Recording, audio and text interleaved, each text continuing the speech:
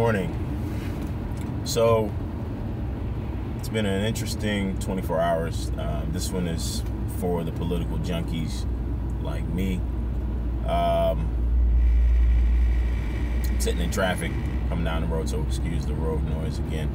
But just had a couple questions. I think we're starting to see the media narrative turn into the inevitability of Trump, or actually it's been the inevitability of Donald Trump getting the Republican nomination, and there's a corresponding message of this is how we can beat him, we have to beat him.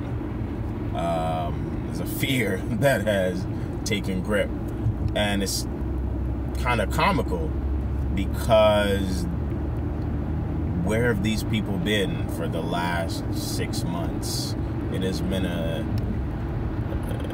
it's been essentially a Donald Trump gush fest, and people really not taking seriously the people who support Donald Trump, who love this version of Donald Trump, this message, and I say this version of Donald Trump for a reason, but I'll get to that in a little bit. So they haven't taken them seriously, and so now we have Super Tuesday approaching, and Donald Trump could potentially seal the deal for the Republican nomination. Unless something crazy happens, it looks like he's going to have the necessary number of delegates in those winner-take-all states to get the Republican nomination. Rubio, good luck. Cruz, good luck. Rubio might not even win Florida, but that's just my take on it. But what's fascinating to me about the Donald Trump phenomenon is that he has leveraged the message of a group of people in a way that no other politician can. One, he's self-funded, so he can say what he wants. Two, he is not politically correct, so he can go the places where a traditional politician can't go to. And three, he's nimble. He can think on his feet. He cannot provide answers to questions and still find a way to use humor and his arrogance and all those other elements to embarrass his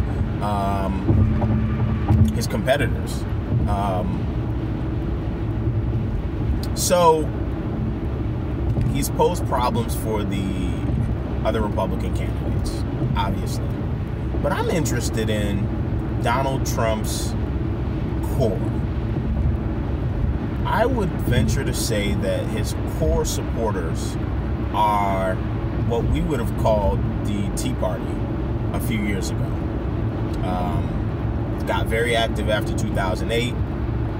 They were successful in winning many local elections, shifting the tide in many states around the country, electing largely conservative state legislatures, electing probably the highest number of Republican governors in the country right now. More state houses are controlled by Republican governors than at any time before.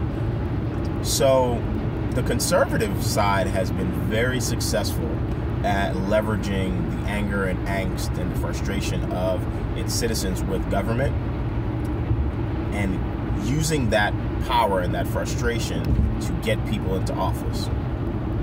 Simple question. Where is the corresponding Democratic or liberal or progressive coalition that is sweeping people into office, that is turning the needle in the electoral process?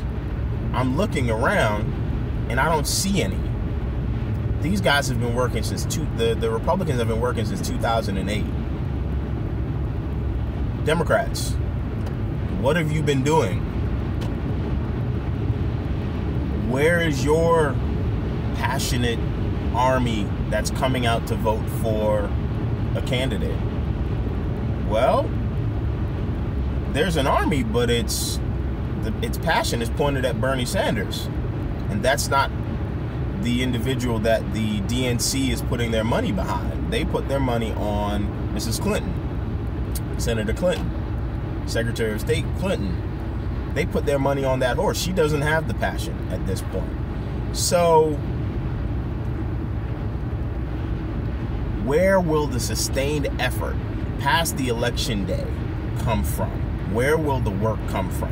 Who is going to continue to do that work? Where is that demographic going to be? Just a question that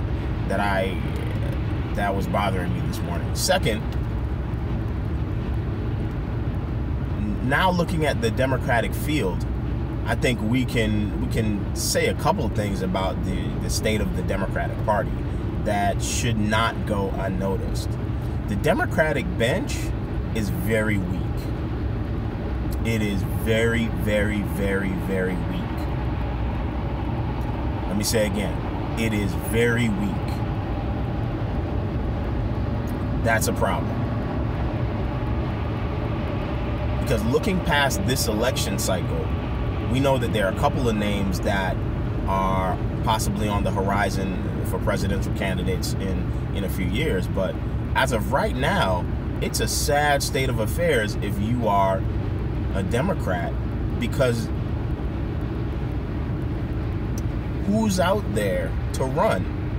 Who's out there that is willing to step into the fray that is American politics today, presidential politics at that? I don't know.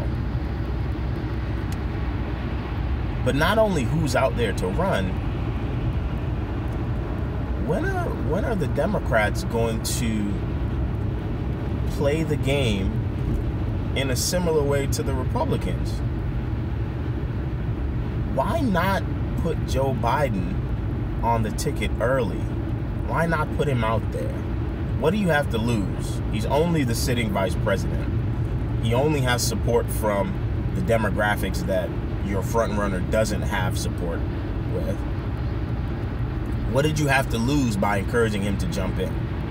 I know you wanted to ensure that Hillary was had a very clear, Mrs. Clinton, had a clear path to the nomination. But in a head-to-head against Donald Trump, she does not do well in certain key demographics, particularly white males,